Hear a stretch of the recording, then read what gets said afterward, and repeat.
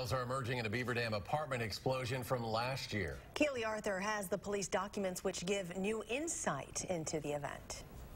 There's a snow-covered lot where the apartment complex once stood, but reminders remain of the March events. A year later, though, police still not sure of a motive.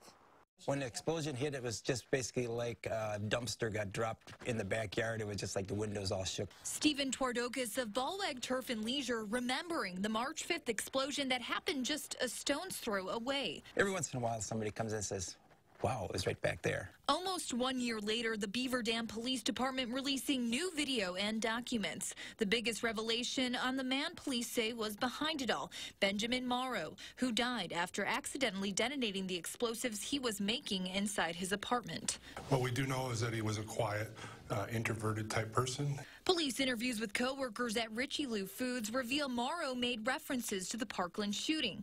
The 28-year-old told one fellow employee, quote, "Don't worry, you'll be the first to get out of here."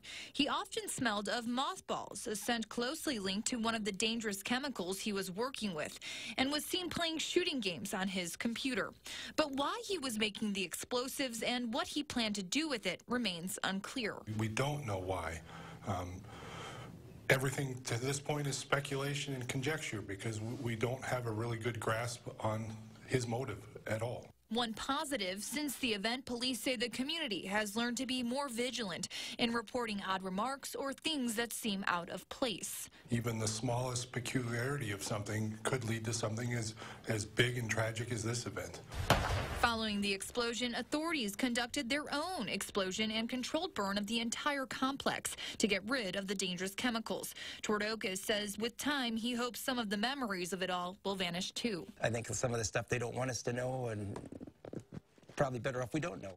Police say they interviewed Murrow's family about this, and they are just as confused, if not more, heartbroken over what happened. In Beaver Dam, Keely Arthur, News 3 Now. Quick